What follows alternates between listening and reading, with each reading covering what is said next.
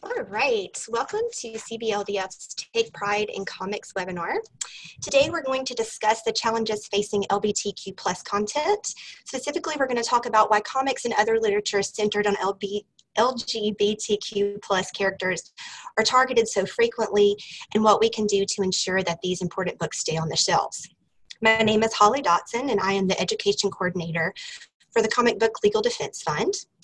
Before we introduce our moderator and panelists today, I would like to tell you a little bit about who we are and what we do at CBLDF. We are a nonprofit organization dedicated to protecting the First Amendment rights of the comics art form and its community of retailers, creators, publishers, librarians, and readers.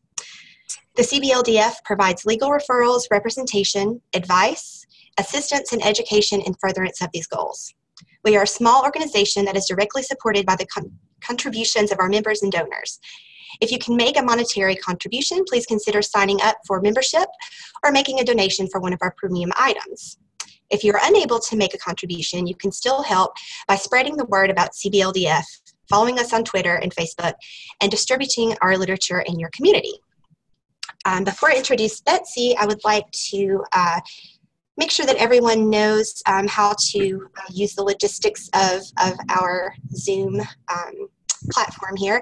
If you let your mouse hover over the bottom of your screen, you should see an option for Q&A. We are going to hold off on Q&A until the very end of our presentation, so we ask that you hold your questions until the end. Also, I will be posting information, links to resources, and other things in the chat bar, which will show up on the side there. So I'm going to go ahead and introduce our moderator and then turn things over to her. I'm going to mute myself, and as I said, I'll be posting resources in the chat bar for you. Today, our moderator is Betsy Gomez. She is the Banned Books Week Coalition Coordinator and former editorial director for the Comic Book Legal Defense Fund. She manages resources and editorial content for bannedbooksweek.org and continues to advise CBLDF on educational matters. Gomez is the director of CBLDF's book, is the editor of CBLDF's book about the women who changed free expression in comics. CBLDF presents She Changed Comics. With an extensive background in educational publishing, Gomez has worked as a content developer and editor for several companies, including Hoofton. I can never say this correctly, Betsy. It always gets stuck in my mouth. Will you please say? Houghton Mifflin Harcourt. Thank you. I don't know why that's so hard for me to say, but it always gets stuck there. Pearson Education, among others. And her work combines her love of comics with her passion for education and the right to read. I'm going to turn things over to her and let her introduce our panelists. Thank you all for being here, and I will turn things over to Betsy. All right. Thank you, Holly, for the introduction. And thanks, everybody, for being here. We've got a lot of ground to cover, so I'm going to get right into it. I'm going to ask the panelists to introduce themselves. Tell us who you are, what you do, and tell us about your first queer comic. Katie, you want to kick us off? I sure can. So my name is Katie Proctor. I'm a comics retailer in Portland, Oregon. I have the inclusive feminist comic book store, Books with Pictures. And I would, depending on how you read it, my first queer comic was either Sandman or Small Favors, depending on how queer you need your queer to be. Yeah. Nice. Thank you, Katie. Justin. My name is Justin Hall. I'm an associate professor of comics at the California College of the Arts. I'm a cartoonist as well, and a comics historian. Edited a book called No Straight Lines, 4 Decades of Queer Comics, which was a big kind of collection of LGBTQ comics and the history behind them, we're turning into a feature-length documentary film now. I've taught comics history as a Fulbright scholar in Europe, and I'm a geek. And I make, as I said, I make comics too. So I've made Hard to Swallow, which is a gay erotic comic series, 2 travel tales, Glamazonia, working on a big graphic novel right now. I'm working on an anthology of queer horror comics as well. So. Thank you. Valerie? I'm Valerie Acklin. I'm the head of reference and teen services at the Belmore Memorial Library on Long Island in New York. I am currently serving my 2nd year as part of the ALA Rainbow Round Table, Stonewall Awards, the literature end of the award. So I'm one of the jurors, and I'm also a member of the Round Table. Thank you. And Paige. Hi, everybody. I'm Paige Braddock, and currently, you may have noticed Snoopy's behind me. I'm the Chief Creative Officer at Charles M. Schultz Creative Associates, which is Charles Schultz's studio in California. And I've done some kids comics, some kids books. I think the first gay comic that I did where the main character was really out was Jane's World, which ran for about 20 years. So that's kind of my story in a nutshell. Nice, thank you. All right, let's get into it. Justin, I'm going to start with you. You worked on No Straight Lines, compiling queer comics and kind of historical information about the representation of queer individuals in comics. Could you speak a little bit about the history of queer representation in the format? Yeah, I mean, in terms of the way we kind of think about those terms, both kind of queer and comics in modern contexts, I would say that the first queer comics were really Tom of Finland and some of the erotic, gay male erotic work. So Tom of Finland started making sequential art in the 1950s. He did it underground. It was completely illegal back then, and started distributing it to his friends. It picked up the interest of Bob Miser, who was the publisher of Physique Pictorial and some of the other big beefcake magazines in the United States. And Miser brought over Tom's work and dubbed him Tom of Finland. And his real name is Tuukko Laaksonen, which I am butchering the Finnish pronunciation of that. And then in the 60s, he created Kake comics, which were erotic comics that were published in Denmark first in 1968. And 1969, Denmark actually made pornography legal. It's the first country in the world to have legal pornography. So it was initially published, and it was illegal actually. So Finland, Tom of Finland definitely inspired a whole generation, many generations of queer erotic art.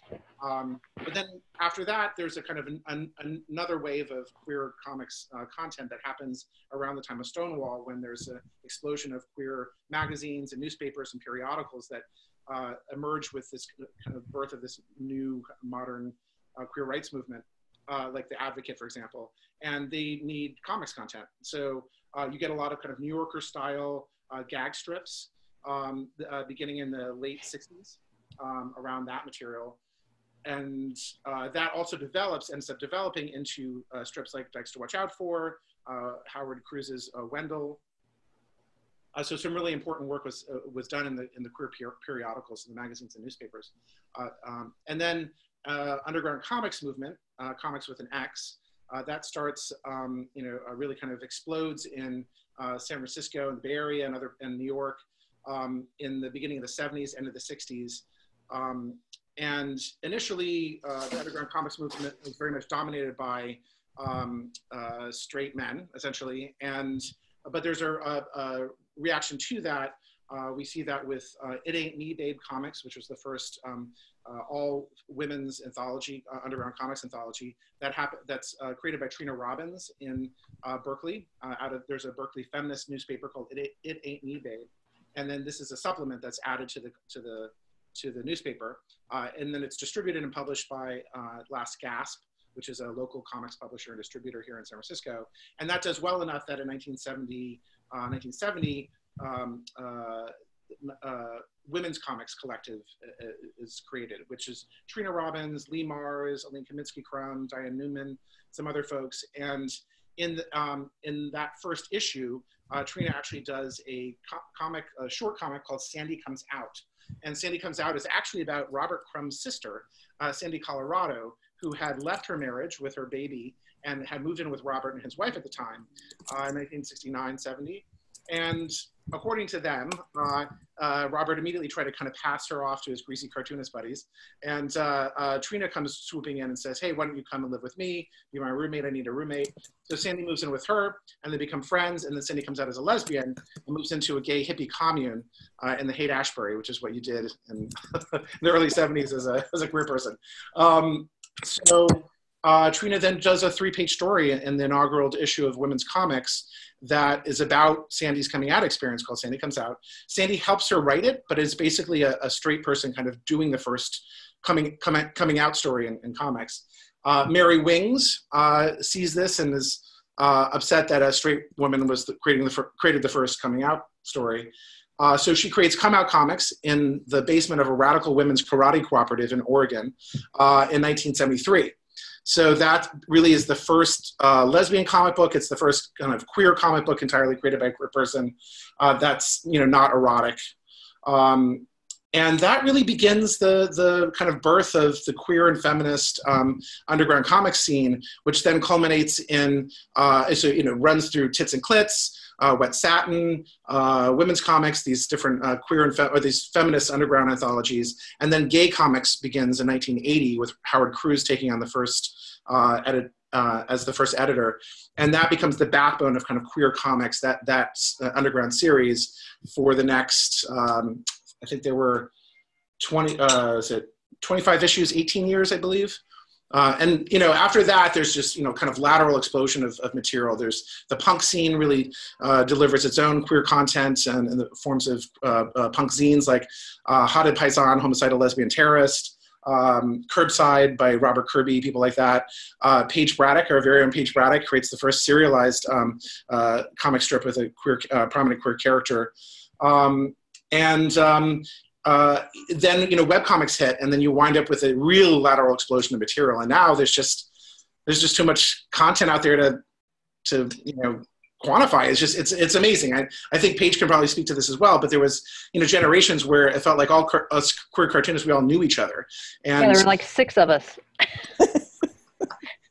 Now, like, oh my God. Cast of thousands.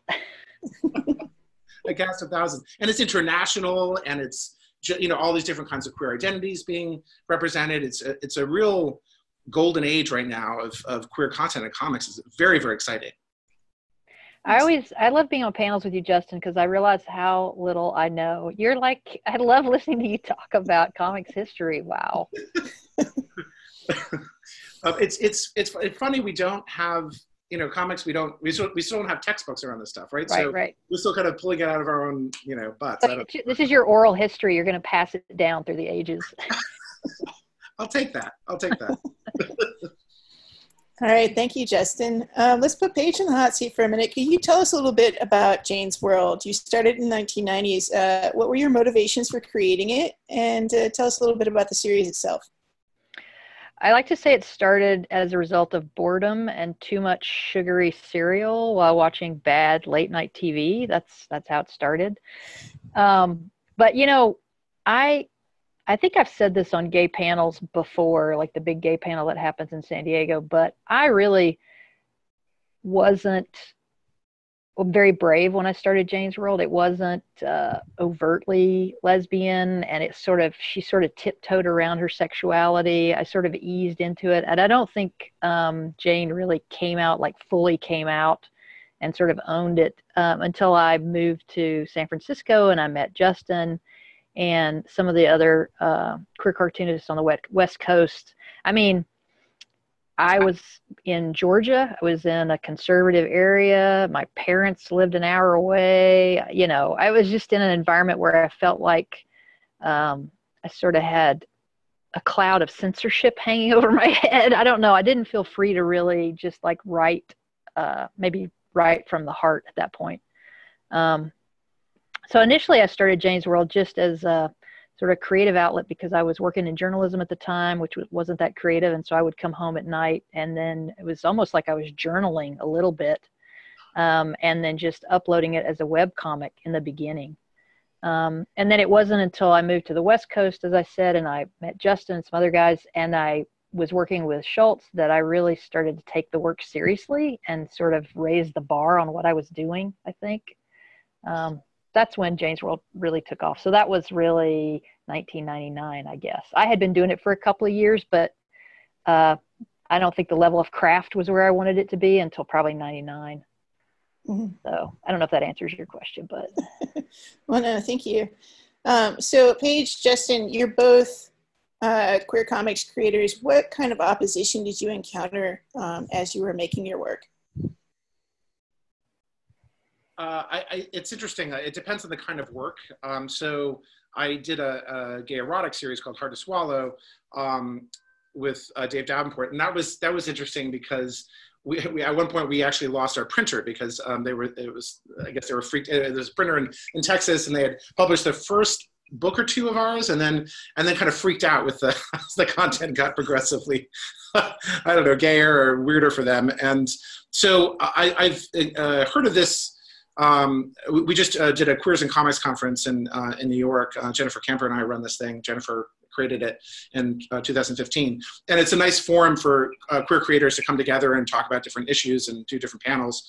And one of the things we talked about is specifically this problem of printing queer explicit content, because there tends to be kind of a double standard oftentimes with explicit content that printers and publishers have no problem with if it's straight.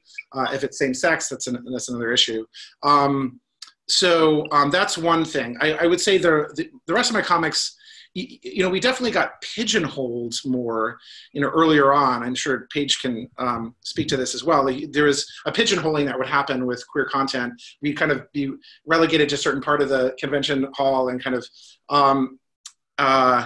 and that's not as true anymore. I mean, you just see kind of queer content kind of permeating in an organic way throughout the convention halls in a way that didn't happen before. It was either kind of queer or not, and very kind of compartmentalized. And I think it also comes from the idea that the queer comics world, which really came out of the insular queer publishing world of queer newspapers and queer bookstores and distributors, and all of that was in a parallel universe to the rest of the comics industry.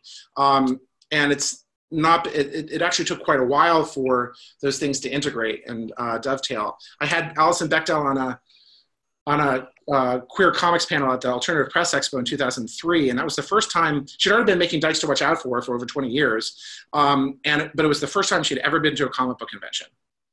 I was at that convention too. That was a good one. Were you there? I was there, yeah, that was great. Yeah, which is kind of, but that was a kind of moment, like the very early 2000s. It felt like, yeah, people, those of us who were, you know, kind of in that queer media, you know, insular world, were then able to start coming to the mainstream conventions, being, you know, dovetailing in with the rest of the comics industry. Yeah. I think what I've noticed more is that when I first really got started, and what you're talking about in the early 2000s, is that we were sort of siloed. And now I think, because I noticed that comics readers now, they read everything. They don't just read straight comics or gay comics. Like, people who like good comics will just read everything. And I think that has helped us, you know, populate out onto the main floor of conventions and stuff, and not be, like you said, sequestered so much in our little corner. Mm-hmm. I think that's kind of a good segue into our next question. I'd like to have Katie or Valerie start on this conversation. How has the perception of queer comics changed over time?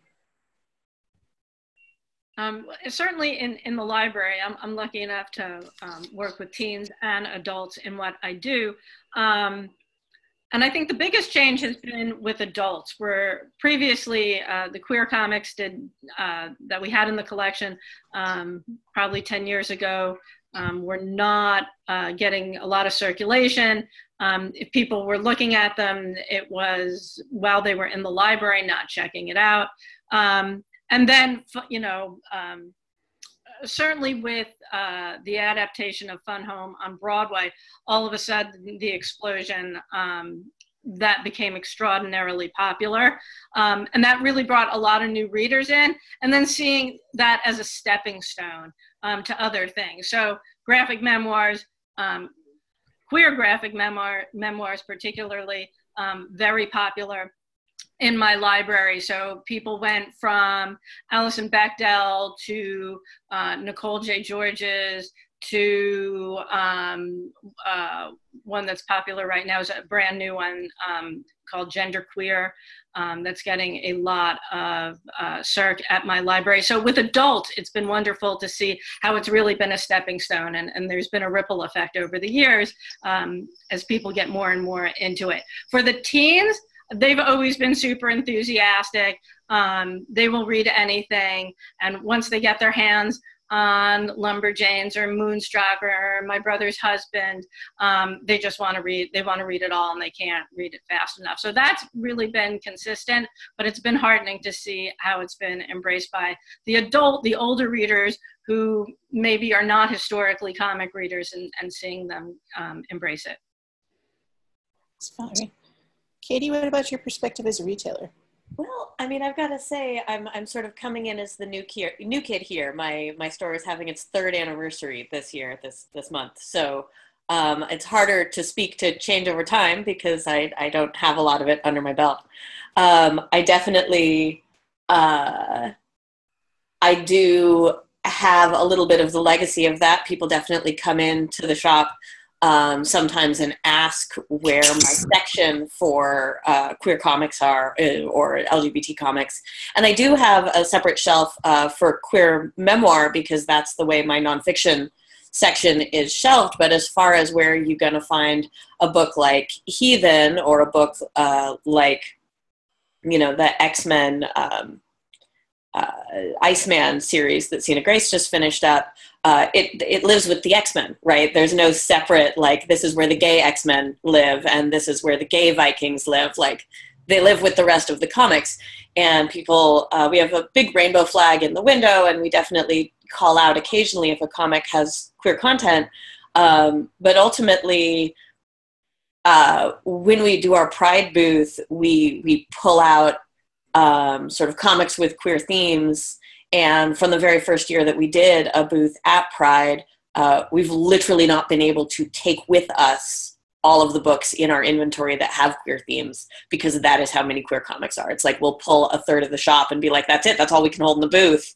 That one's going to have to stay home this time, because even though it's pretty queer, we don't have room. So being able to say, yes, we're a standard comic book store. Yes, you know, it's not a feminist bookstore. It's not a queer bookstore in that way of, 10, 15 years ago, those were very sort of set apart spaces. Being able to at once straddle the line of, this is a store with a really general population that is explicitly stocking queer content, but it's everywhere. And it's, so I think that's something that I really feel. I feel the legacy of it having been done differently than we do it. I mean, it's amazing to think of, like, that in the 1980s. What's his name?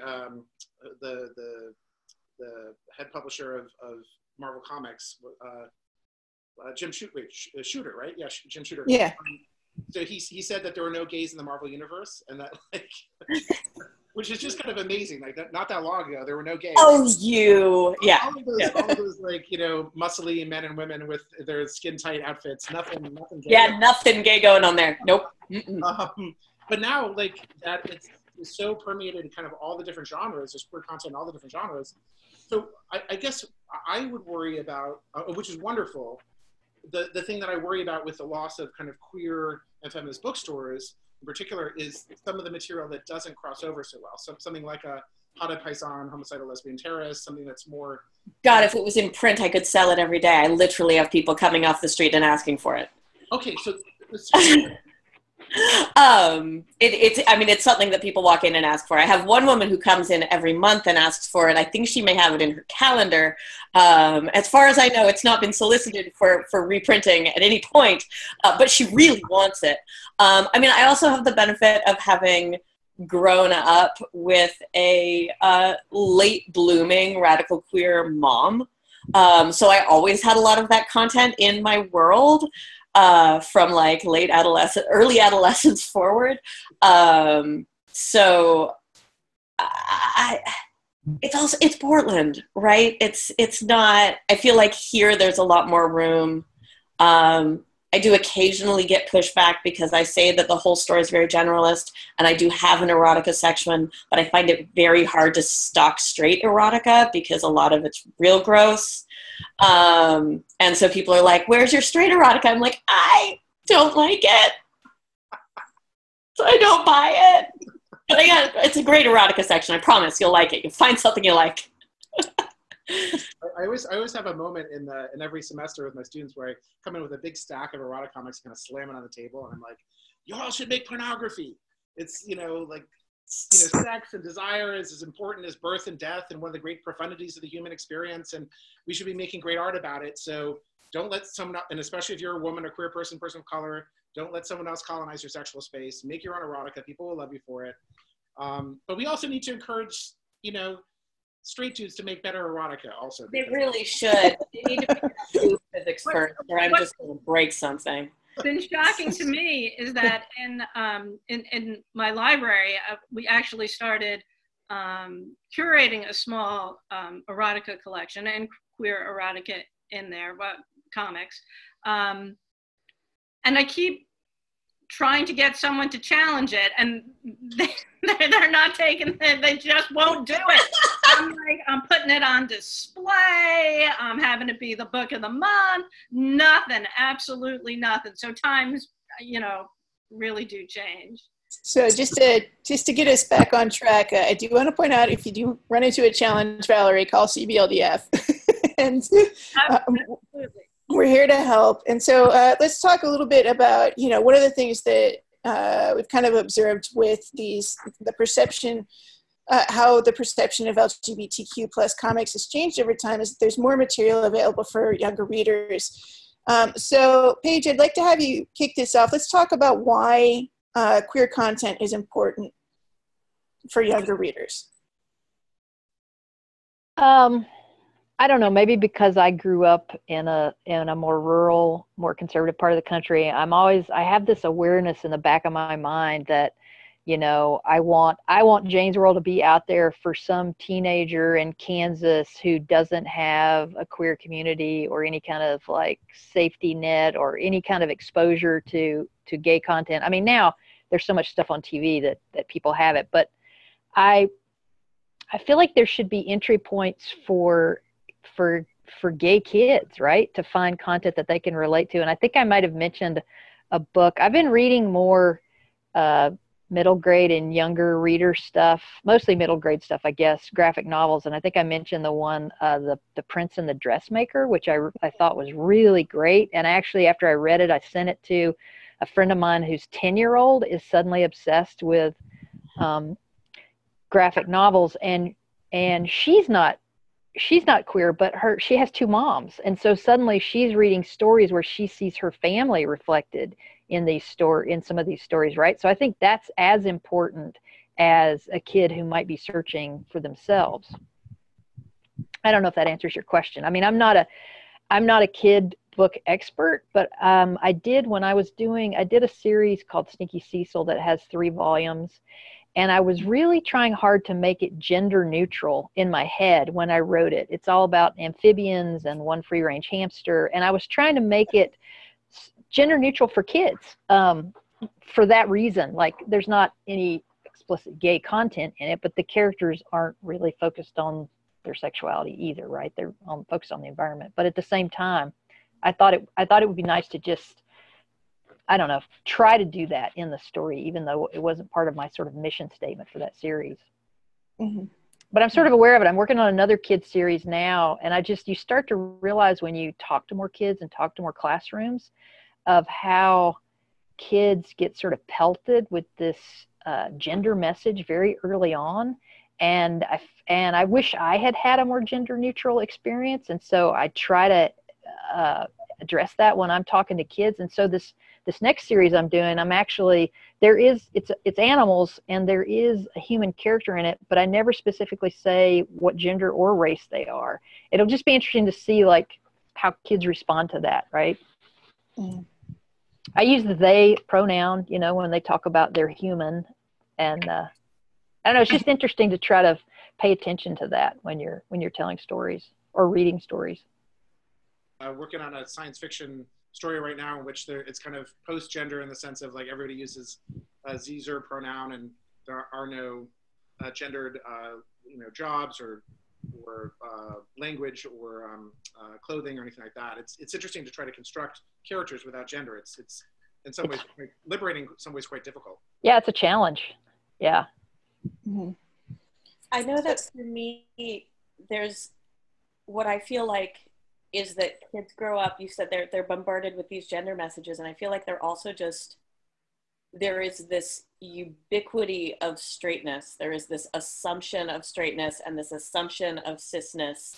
And I feel like curating sort of book availability for me as a retailer, or as a librarian, or in schools that just reflect to them a different world, that even if it's not their experience, that if any particular kid is cis or not, is straight or not, just creating a sense of possibility in gender and sexuality, so that the kids who need something to latch onto can grab it, and everybody else just feels a little bit less constricted by all of these norms that we're stuck in.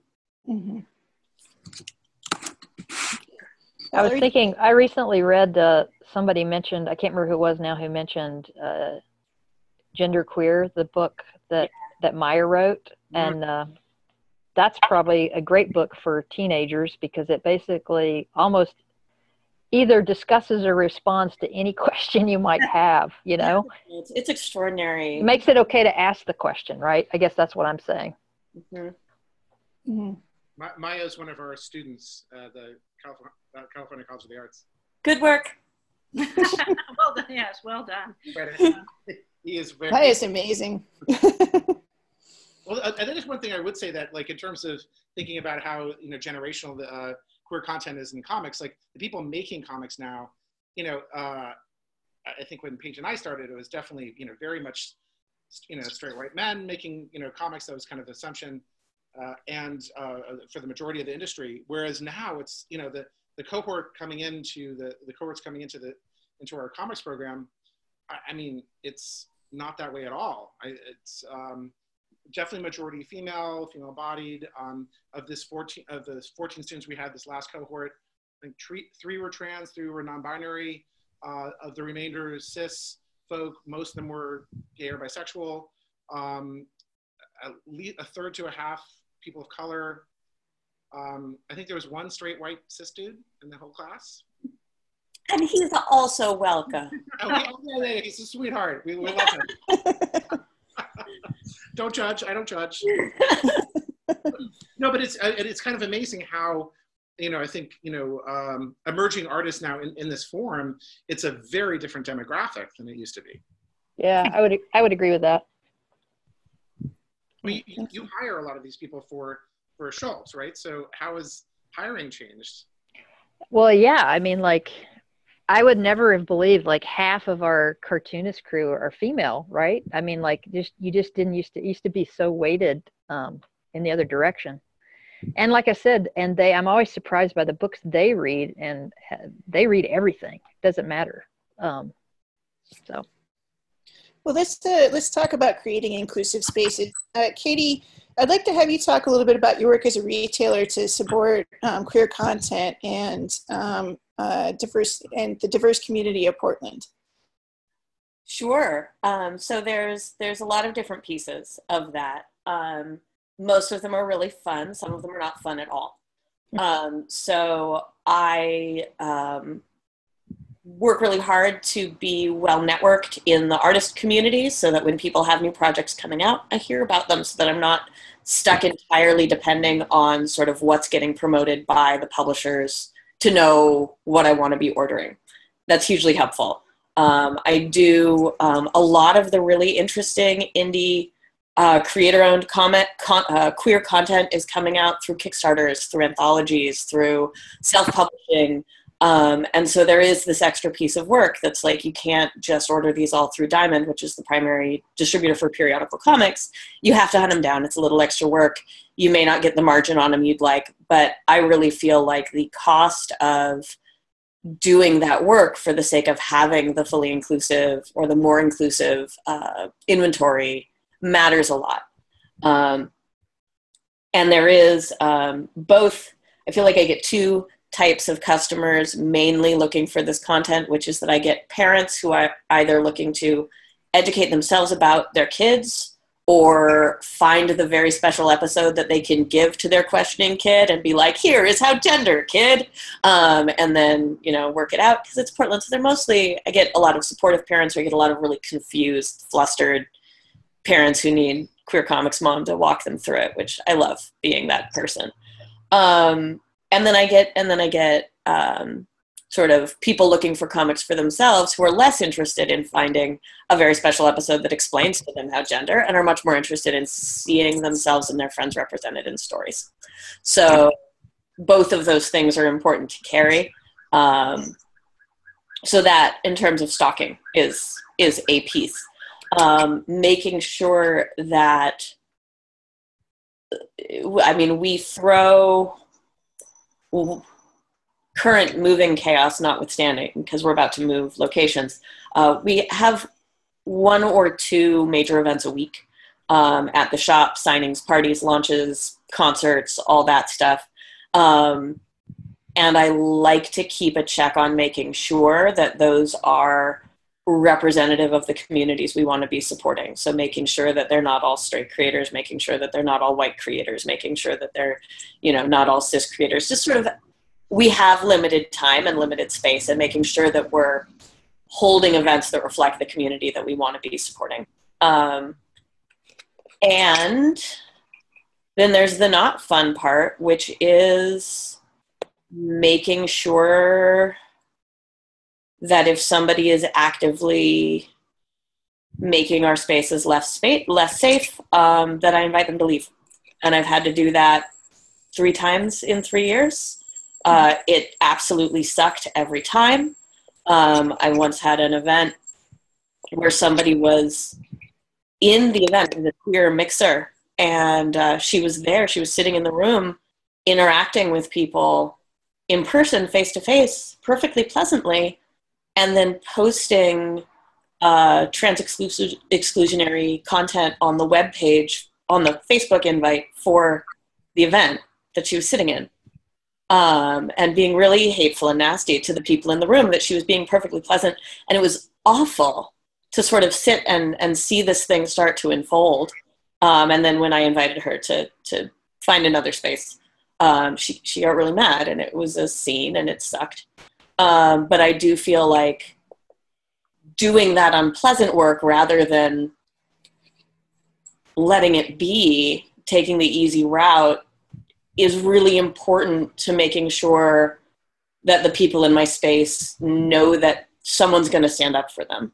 And it's easier for me as the owner, as the person in power, as the authority figure in the room, to say that is not welcome here, than it is for someone who's being victimized by that person. So that feels like an important part of my job. Mm-hmm. Thank you, Katie. Valerie, what are some of the things that you do as a librarian to create a space for LGBTQ content?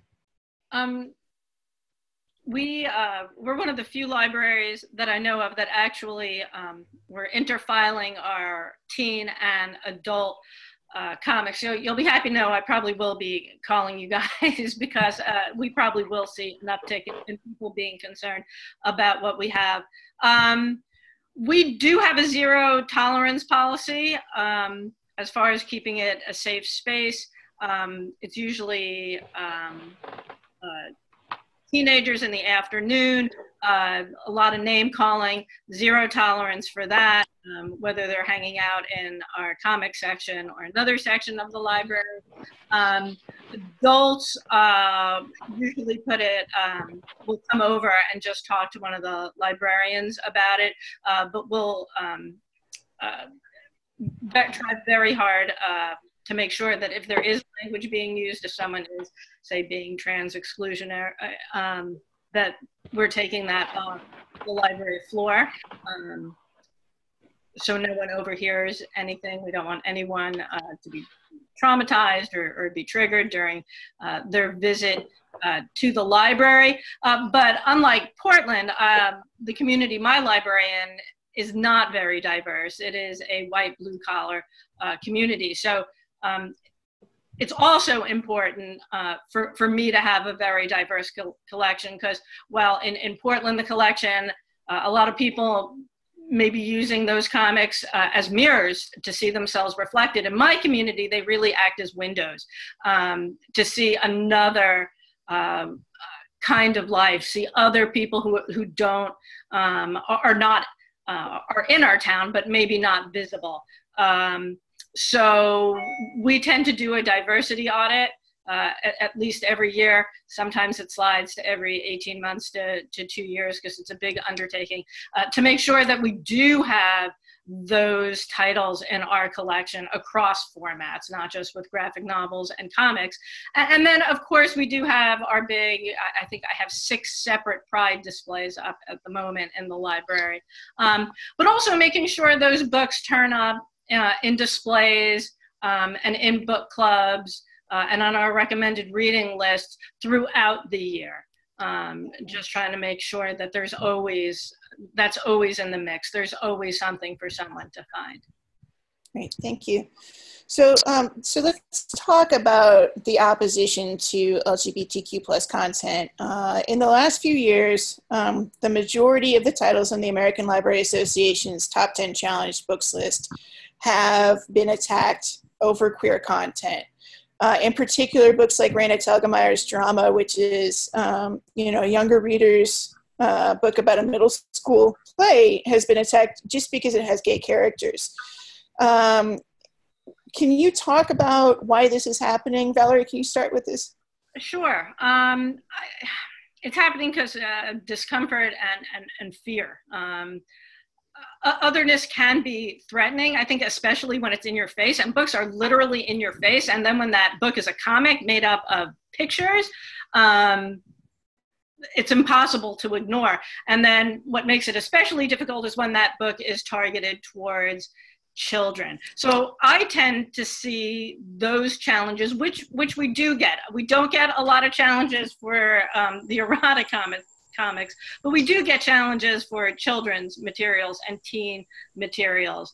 And so I tend to see them as a knee-jerk reaction that says kind of more about the folks bringing the challenges than it does about the work itself. Anyone who's actually read Drama, there is nothing really offensive in there.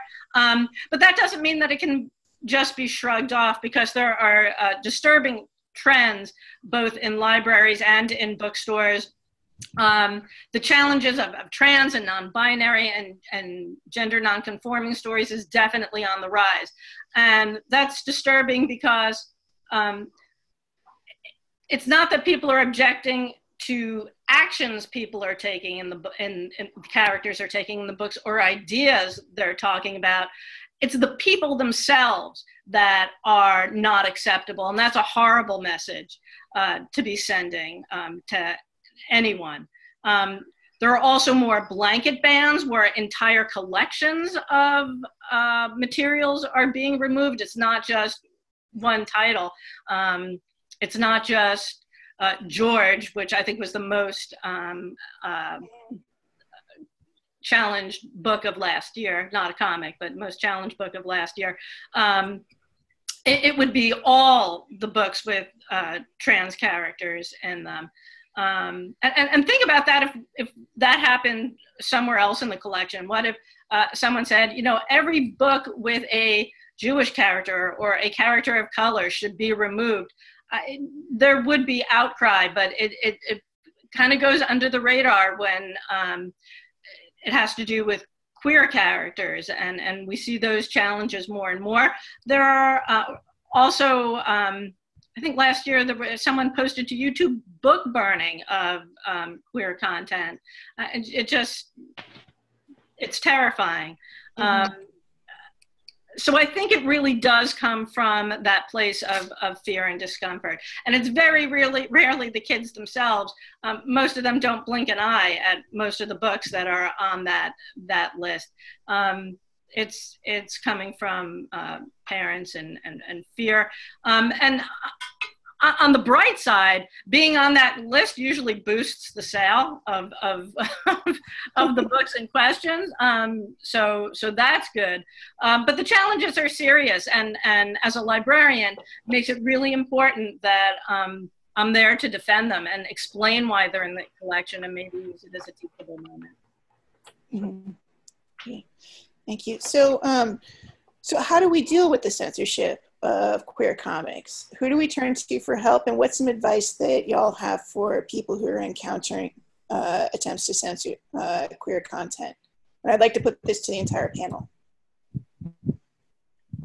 Well, I think calmly and kindly, but emphatically. I mean, there can be no middle ground, certainly in the library when it comes to freedom to read. So I proactively have to have a very strong collection development policy that I can point to when people say, my cat's there, sorry. When people can point to and say, why is this in the collection? You know, this is why.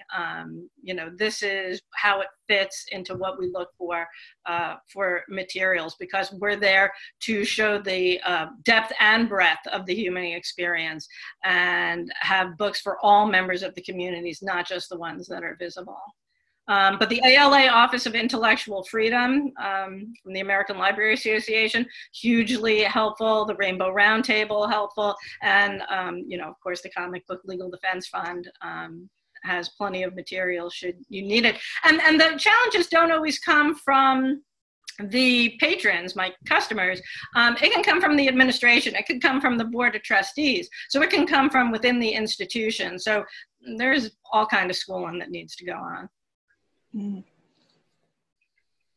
I would say as much as we can support creators, you know, diverse voices, that's also where we kind of win this battle, where there's just, you know, more and more content flooding the retail spaces and the libraries. That's better for everybody. Prism Comics, for example, does a queer press grant every year to provide support for independent, you know, self-published queer comics creators. There's, you know, as some was, I think Katie was talking about Kickstarter and stuff being a big platform now for production of queer comics content, and that's really exciting. It democratizes production in a lot of ways. So we should be supporting stuff like that. Get on Kickstarter and find some good queer content and support it. So yeah, as much as we can support queer content being made. And diverse content being made in general, that's got to help. Paige, Katie, do you have any advice for people facing censorship? I was thinking when you said that, I would probably call you guys. That's what we're here for. Yeah. But CBLDF also offers a number of resources to help people prepare for the potential eventuality of censorship. Kind of one of the things we always advise is being prepared is, you know, is the best defense. Anticipating that it might have, and having talking points. One of the things we have a retailer workshop where we're teaching retailers about their rights as far as the First Amendment goes, and how they can deal with various things that might come up, like a media attack. And that has happened where a retailer or an educator has assigned LGBTQ content and been attacked for it in the media.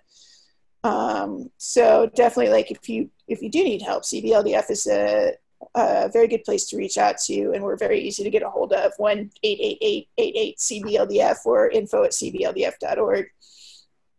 So Katie, do you have any advice?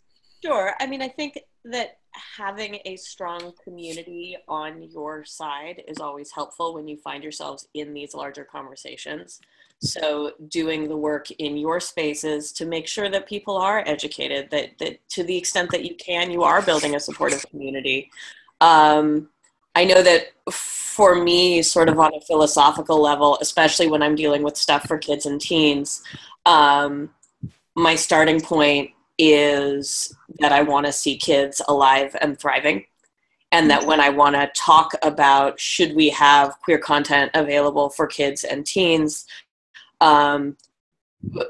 critics like to point to things like very high suicide rates among trans and queer teenagers.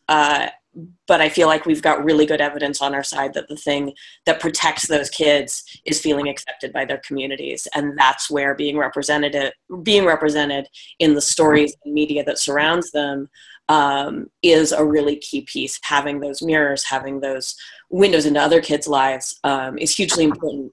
And so I feel like when somebody comes to you with the premise of we have to protect our kids, there is such a clear answer of the way that we protect all of our kids is by giving them a world where they can see themselves and feel accepted and feel valid and feel loved. And that's what these books are doing for them. It seems also, I mean, you're creating a space, as are you, Valerie, with a library like that where fandom also can create a kind of community, a safe community, right? Where people not only are kind of reading this material and as a window into other lives, into a validation for their own, but they're also then interacting with other fans at these events and the library or whatever. So, and that becomes an incredibly, powerful community building. That's a great point, Justin, I think. Thank you. So we're going to actually open it up for Q&A here in a moment. But before we do, I'd like to give everybody a chance to plug their projects. What are you guys working on and where can we find it? Justin, you're in a Kickstarter. Talk about Kickstarter. So we're actually in the final days of a Kickstarter for Theater of Terror, Revenge of the Queers. And it's a, it's a big queer horror comics anthology. With some, it's hosted by Peaches Christ, who's a local drag queen in San Francisco, and she's like a hostess. And it's been really fun. I'm working with a lot of really great creators: Tana Ford, Sina Grace, Mariko Tamaki, Lee Mars, Howard Cruz. We got some amazing people in this anthology, and it's been so much fun. And then, and Maya Kobabe also. This is cool. So Maya was my student, but my writing mentor was this woman, Rachel Pollack, who was one of the first openly trans women in the trans people in the comics industry. She she created the first trans superhero, Coagula, back in 1993 in the Pages of Doom Patrol.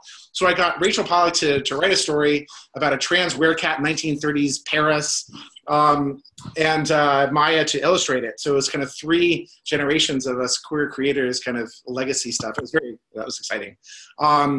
So yeah, that's been taking up my time, and then also working on this film, a documentary film, No Straight Lines: The Rise of Queer Comics. We've been interviewing Alison Bechdel, Howard Cruz, Rupert Kennard, Mary Wings, and getting their stories on film. So that should be hopefully hitting the film festival circuit next year.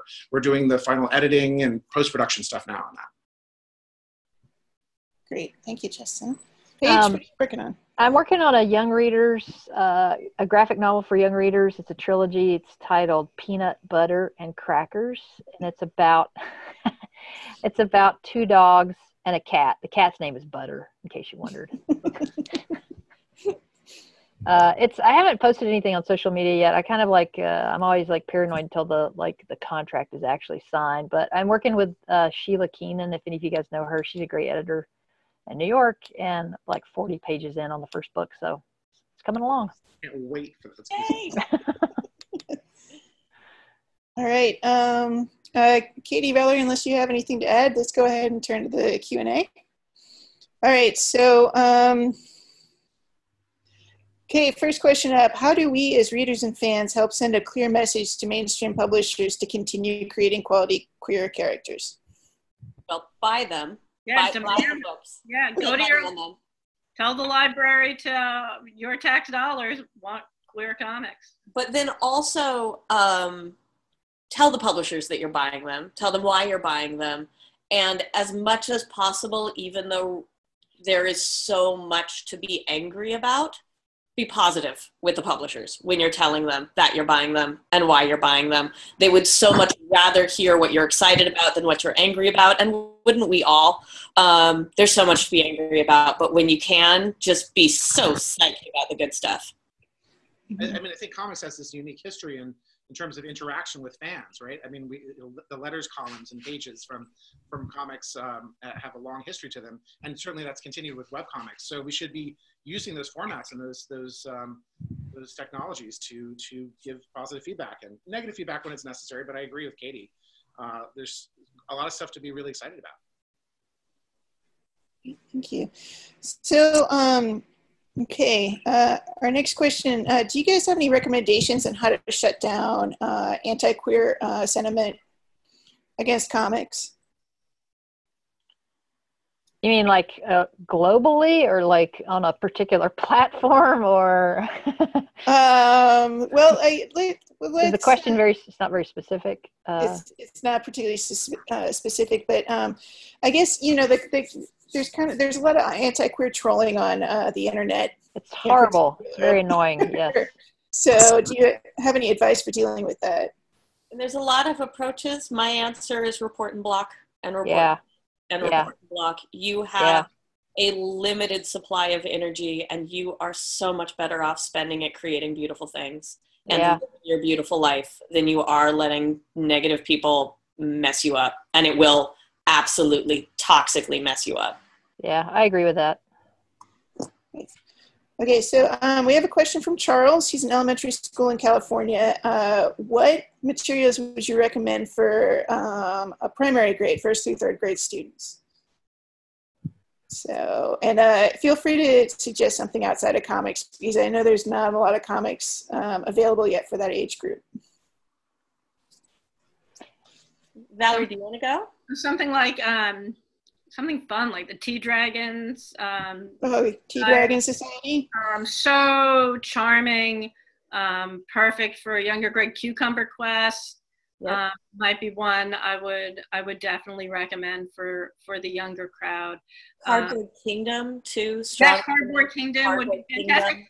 And I think if you're talking, not necessarily to the kids, but to the parents, I mean, queer comics for kids really have nothing to do with sexual orientation or sex in general. It has to do with identity, as we've been speaking about. So they're not, you know, crazy wild sex scenes with, you know, these little dragons that grow tea leaves. No, that's not what it is. They're just beautifully inclusive, lovely stories, and there are more and more each year. I remember speaking about queer comics for emerging readers back at the first FlameCon, which is a queer Comic-Con kind of thing here in New York, and we didn't have a lot to talk about, but now there's more and more. I'm actually going to be talking on the subject again at the New York Library Association conference in November. And now it's hard for me to pick and choose which ones I'm going to include to talk about. Great, thank you. Okay, so I'm going to ask one last question from Royce. Let's talk about what comics would you recommend for a store or library collection that's heavy on superheroes but light on queer comics? Some of the memoir comic graphic novels or the graphic memoirs are you know, a good place to start. You know, Fun Home, Fetch, Calling Dr. Laura, Sina Grace has some great memoir stuff. If you want to even find people who do superhero comics, and then find the stuff that they do on the side, that they do for themselves. So Mariko Tamaki's Skim, Mariko and Jillian Tamaki's. There's a lot of just wonderful content that it tends to be more about kind of slice of life and memoir work. That's a good place to start. Royce, I might be reading your question sideways. Are you asking for where are the good queer superheroes, or are you asking for how do you bridge people who read superheroes into reading queer content? I don't know. Tools to answer me. Yeah, we can take the conversation offline because we're getting tight on time. So Royce, thank you for your question, and we'll be in touch with you for further clarification. I want to thank the panelists, and before I pass this off to Holly to wrap us up, I do want to point out to everybody, if you need help, if you need advice, if you've got a challenge, contact CBLDF at info@cbldf.org or 1-888-88-CBLDF. And also we are working on developing some new resources for you. If you're an educator, we have a survey that we're currently running. If you could respond to that, help us develop some new resources. Much appreciated. Anybody who answers is entered in a contest to win a classroom collection. Holly, you want to take us away? Am I unmuted? That's not Holly. No, it's not. Anyway, There we go. I'm back. Hello. Thank you all for such a beautiful, wonderful, informational webinar. You are all fantastic folks, and it's so great. I'm so glad that you were able to join us. And thank you, all of our attendees. Before I let everyone go, I'd like to let our attendees know that Betsy has compiled a list of LGBTQ+ inclusive books, and I'll be sending that handout out to y'all over by next week sometime, so be looking for that in your emails.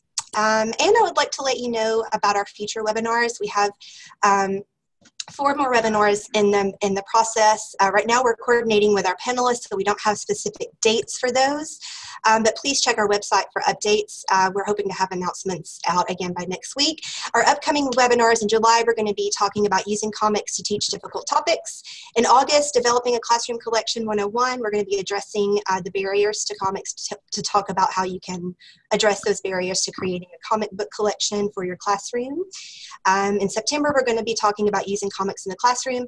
And in October, we're going to be doing a manga edition to Know Your Rights. Also, if you have any ideas for future webinars, or you would like to participate, any of you attendees out there, please send me an email. I will post that in the chat bar real quick too, so that you can get in touch with me. And there we go. Yeah, thank you everyone for attending, and thank you panelists for giving us all this great information. And I hope everyone has a beautiful day. Thank you very much. Bye, everybody. Everybody.